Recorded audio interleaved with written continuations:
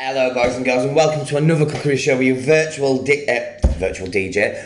chef Nathaniel. See, I'm not with it today, lockdown's got me love. So anyway, we're going to move on to a very quick, simple, tasty meal for Sunday. Now everybody has the same thing normally every Sunday, so I'm going to show you something a little bit tasty, a little bit quick and a little bit very easy, yeah?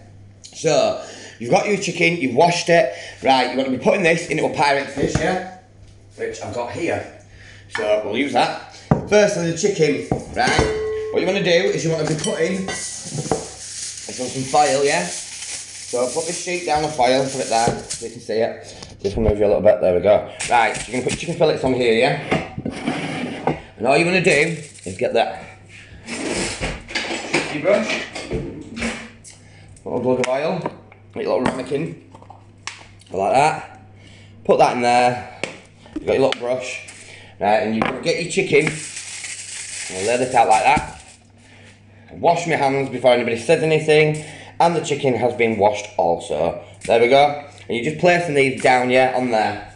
Put that in there, wash my hands. Oh god, that's quite hot. So, you've got your chicken. Right, do not use the cheap salt. The salt is really bad for you, yeah? Sea salt is the best. And it's the best flavour. There we go. Pepper. Yeah. Right. Garlic granules. Yeah. And all I'm going to do with the oil, instead of brushing it on, I'm just going to go like that over it. Just like that, drizzle it over. You can pour it over if you want, but better to drizzle really. And there we go. All you're going to do with that, you've got a massive donk on it, no you're not really, is I've got some fresh rosemary, yeah? And I'm just going to put this in between it all, just like that. And you can fold it up, yeah? Fold it up like that, and it is as simple as that. And that will lock the flavours in, yeah? Put that in your Pyrex dish, yeah? Now we're going to move on to roasties. Very simple, very quick. We're keeping it simple, guys. So, I'll chop some potatoes up, which I've already chopped some up. Stick them in the pan, just like that. And I'll chop some more potatoes up. I hope you're all staying safe, guys, and staying positive, and staying well. We're all in it together. Just remember that, we're all in it together. Chop these. Now chop potatoes, and should be cooking. So, there we go. More potatoes in there, just like that, yeah? You can see that. And maybe just 2 more, because I love my roasties. I'm only cooking for one, but that's quite a lot already. So, anyway, pour whatever oil you have remaining in there, just like that.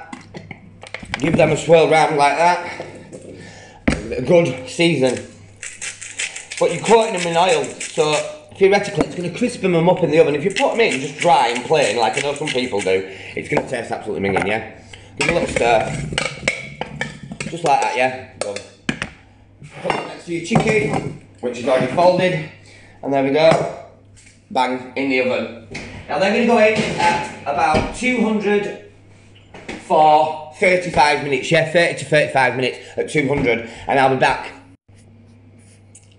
And I'm back. So now we're going to move on to the Yorkshire pudding, something very simple, something that people easily mess up, and it can be very easily rectified. I do not measure things, I do it my way. If you do it my way, you're going to not fail, yeah? So, plain flour, firstly. Here we go, plain flour. A nice big tablespoon, like that. And I count out 7 of these, yeah? 1, 2, 3, 4, 5, 6, 7. There we go, now. Fucking hell, just stood my toe, you bastard. Oh, you bastard. 2 eggs. There we go. There we go, 2 eggs. Salt, not too much. Just enough. Pepper, peepers. And some milk. Now take the spoon out, because that will not fold or will not take the bubbles out. And I'll make it lumpy, so look at that. Make sure you wash your hands in between each process, keeping hygiene to the max. And you want to do that, but you don't want to beat it too much here, guys, because you will beat the air out of it, they won't rise. So, what I'm going to do actually is I'm going to turn the oven up to about 215, yeah? These need to be quite hot. I'm going to put the oil in. put that right. Not a problem, not a problem. Put them at the top. You want the Yorkshire puddings at the top, guys, yeah? So, as you can see, the batter is going like, it just needs to get the lumps out. So, the best way to do it is get your fork and go to the sides like that, yeah? To the wall of the bowl, and it'll basically take the lumps out, yeah? And there you go, guys, there's your batter. So quick, so simple, so tasty. Oh my god, yes. So, and there you go, and I'll be back.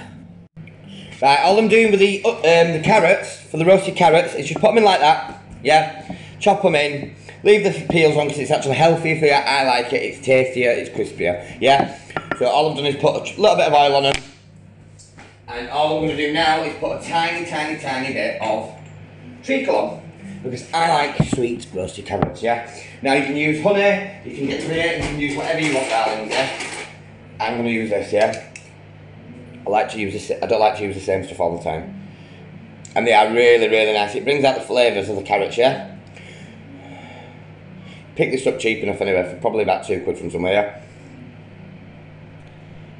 Just like that. So simple, guys, so simple. So tasty though. Wash my hands. Oh god, that's fucking hot. Right. And they'll go in the oven as well now, guys. And I should be back very shortly. Bearing in mind, you're gonna leave your oil in to get hot for about 15 to 20 minutes, yeah? Boom, I'll be back. And another little quick tip, just to let you know, when you're boiling your potatoes, use salt, not the cheap salt, guys, not the 25p one, because it's bad for you, yeah?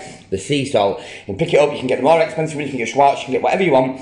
It is cheap enough, Aldi, less than £1. Boom. But make sure you put a good little healthy bit of salt into the water because it helps them boil, it helps them fluff up, and it gives them flavour, yeah? Boom. Right, I'm back. So, basically, you've got cheap granules, yeah? I'll show you how to jazz them up, make them taste nice in your gravy, yeah? So, all you want to be doing,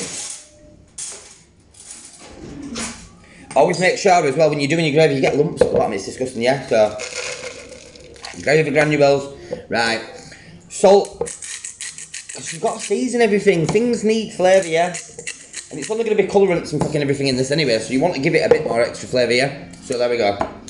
I'm giving it a touch of garlic. And I mean a tiny touch there. Just enough so you can taste it, but not too much, yeah? There you go. Add hot water to that. Maybe, oh actually, I've got some mixed herbs, a tiny bit, which this has actually got some really nice things in it. This has got basil, thyme, and there we go. Just a touch, just a tiny touch. There you go. And all you want to do is add hot water to that. And whatever consistency you want it, you can have it, yeah? Boom. Right, so you're going to take your oil out now and we're going to put the mix in, yeah? So, careful, make sure you keep it well a distance to you, make sure your feet are covered, because if you drop oil, it's going to burn you and it's going to absolutely be agony, yeah? So just be very careful, guys. I'm using this little ladle, like soup ladle, and what you want to be hearing is you want to hear it going the oil, yeah? That's what you want to hear. That's how you know your oil is hot enough. Also, another little tip, do not open your cooker door for a good 10 to 15 minutes, because they will go like pancakes, because you're letting the heat out, and the heat is what brings them up, yeah? They'll rise, but once you've let that heat out of the oven, they'll fucking go like pancakes, yeah? And you don't want that. Trust me, you really don't want that, because they don't taste very nice. You want your Yorkies to be as fluffy as possible, full of air, full of tastiness, and also get as big as possible, yeah? Boom. So, there we go. And see, I make this mix and I always have the tiddiest little bit left, so that's how I know my measurements are perfect for each tray for 12, yeah? There's literally about one left, yeah?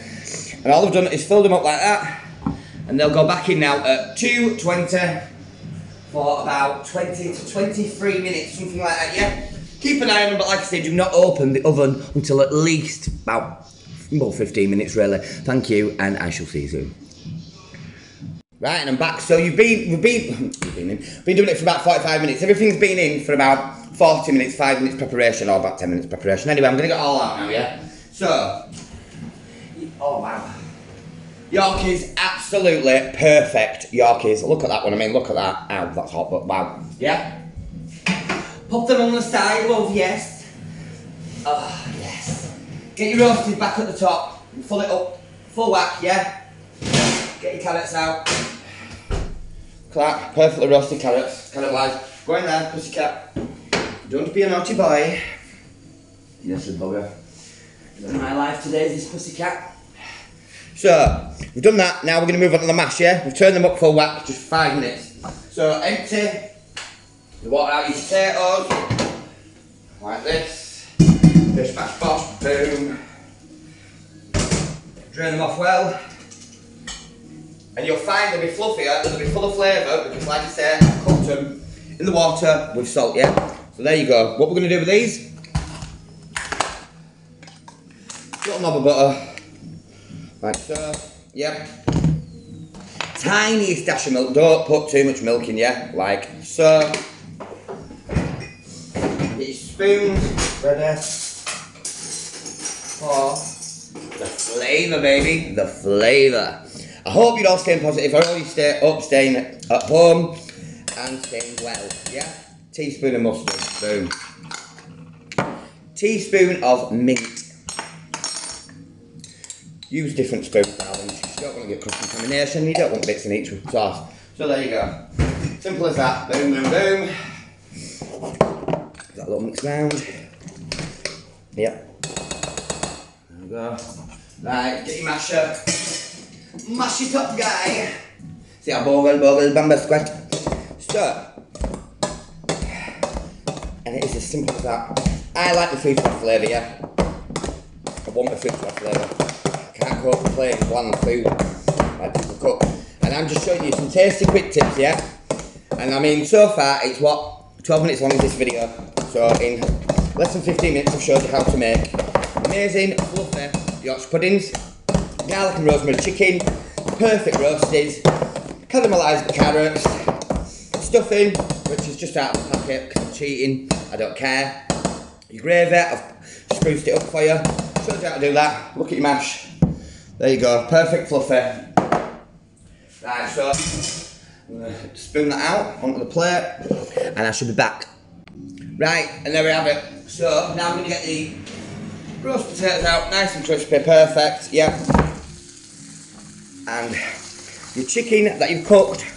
Now the juices are going to be in here, in the foil, but the thing what it's done is it's steamed it, because you dry your chicken out if you just cook it normally, yeah? When you bake it and it'll dry out. I mean the smell from that is just amazing. I'm going to use the chicken oils and put it into this, yeah?